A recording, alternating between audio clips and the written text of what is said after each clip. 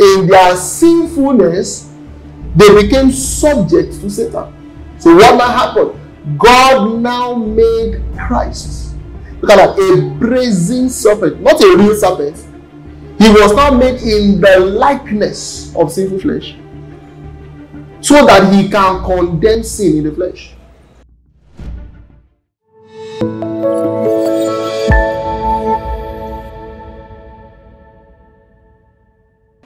To believe that he died for your sins. Look at that.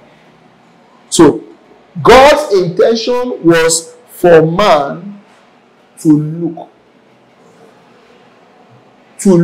at him, to find rest in his rest. That has been the matter from the beginning. For man to rest in God's rest. That is the conclusion of the gospel.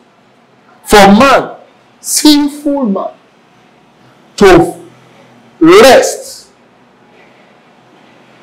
But you see, as simple as that rest is, Hebrews will say, let us therefore labor to enter into that rest.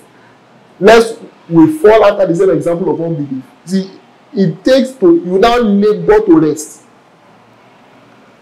instead of laboring to labor. Laboring in sin, laboring in self-righteousness. Labor, it says labor to believe the gospel. Insist on the doctrine. Insist on the gospel. Look at that. So, this was God's intention from the beginning. It carries an idea of turning away from self-effort to Christ's work. A man is saved by Christ's work. A man is saved by Christ's work. You're not saved by self-effort. You're saved by Christ's work. Look at that. In Isaiah 53. Isaiah 53 verse 1. He is despised and rejected of men, a man of sorrow and acquainted with grief. And we hid, as it were, our faces from him. He was despised and we esteemed him not. Surely, look at that. Verse 4. He had borne our griefs and carried our sorrows. Griefs, our griefs. Sorrow, our sorrows. What did Jesus do? He bore. He carried. So, he will carry our debts. He will carry our calamities. That is the message of the gospel. The message of the gospel says, stop sinning. No. It's, you have sinned. But there is salvation from sin in Christ. So, what we find in the gospel is salvation from sin. It's not a self-effort. It's not the exercise of someone's willpower to stop sinning. It is to gain freedom from sin.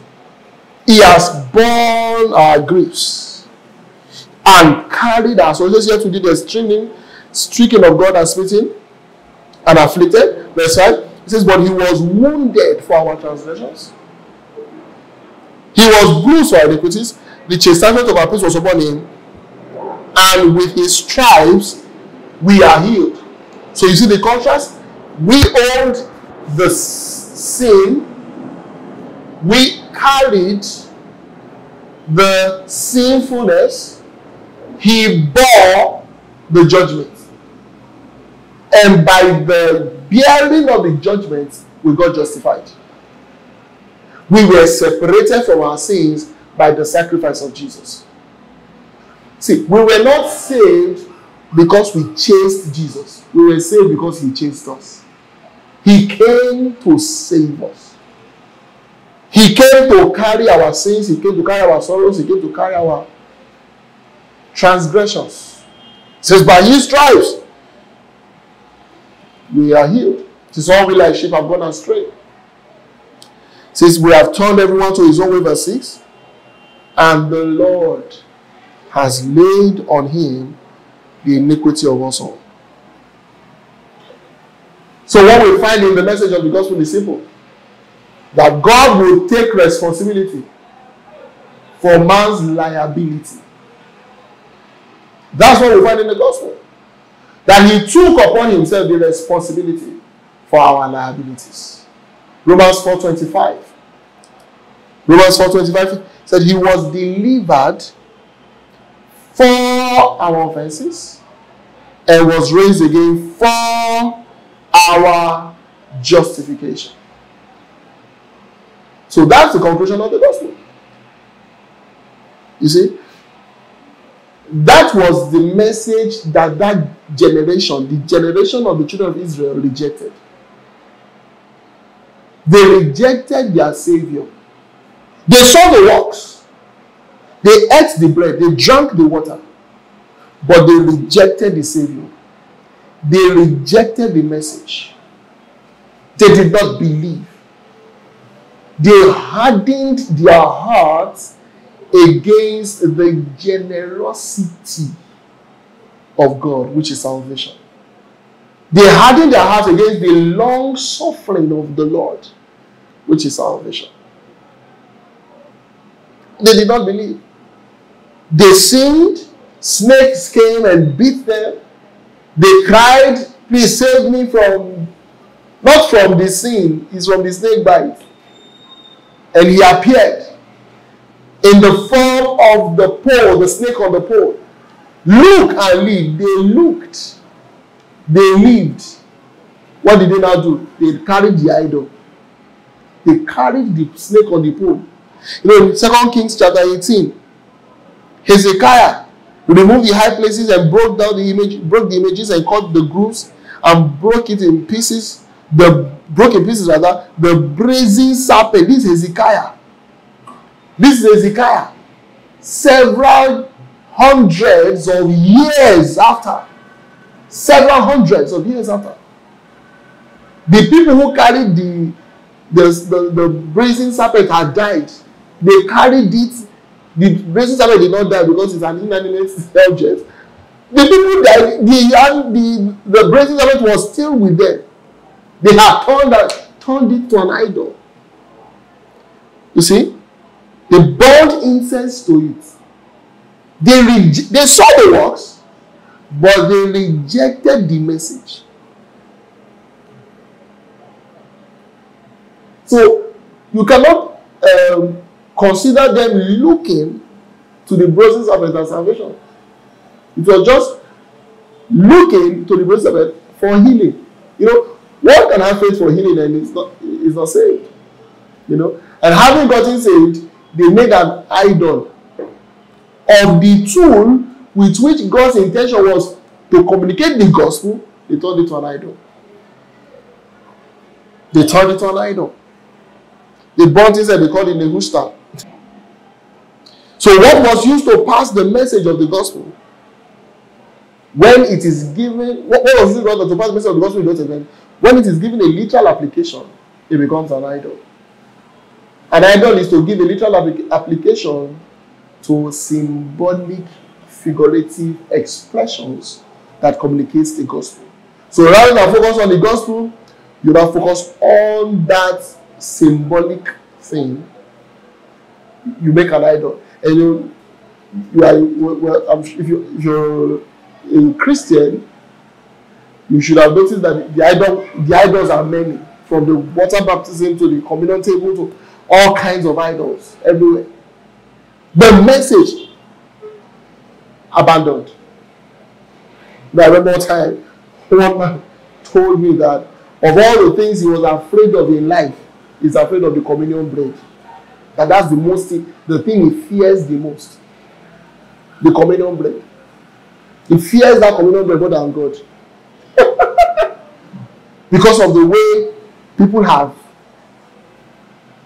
What was supposed to communicate the message of the gospel had been turned to an idol. The message is abandoned. The idol, the substance, the figures, you now carry on with it. You know, olive oil. olive oil that was used was made for kitchen work has now become something people are fearfully holding about. Fearfully.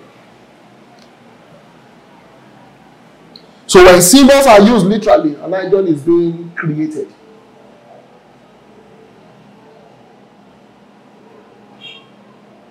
There are certain things that the Lord would have us do, and it is to be done just once. But some people will not make it a practice. Once, it was just once, we find aprons taken from Paul's body and used to heal the sick. Today now we have people carrying prayer handkerchiefs up and down. Carrying prayer, that's idol worship. Yes. That's idol worship. Use it once and let it go. Don't make an idol of a move of God. Don't make an idol of a move of God. Have I prayed on handkerchief before? Yes, I have. But you will not see any handkerchief in my house. That is called anointed handkerchief. That's an idol. If you were to find it. I went to someone's house and I found several bottles of different oils. Prophet this one, anointed oil. Prophet that one, anointed. And she had several. Up to like 10 to 20. On the top shelf, she just kept them. That's idol worship. You go to this mountain, you are coming with a bottle. You go to that one, you are carrying. You carry this bottle, you carry this bottle. You are just Pastor Dayo's bottle, Pastor Marvin's bottle, Pastor Chibuzo's bottle, Pastor Freddy's bottle. Just put every prophet this one, prophet that one. You feel once you make an idol of a move of God, you are going to idolatry. There are legit moves of the Spirit that are communicated with those symbols and all that. But see, the moment you will now make the symbol what it is not. The symbol is not the power of God. It's to communicate the power of God. Once it has communicated the power of God, do away with the symbol. But no. So some people just take they now ignore the power of God. They now consider that figure the power. They now consider that symbol the power. Things that are to be done once and abandoned. Use once. Use once. Jesus spat on the ground, made clay from the spittle, anointed the eye of the guy. Go wash in the pool of Siloam, and you will find. And the guy went. He did not gather the clay and spittle and then start selling it about.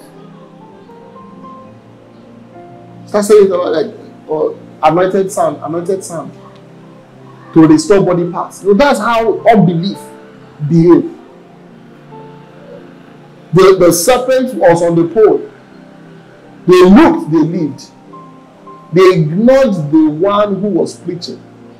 They took the figure and made an idol out of it.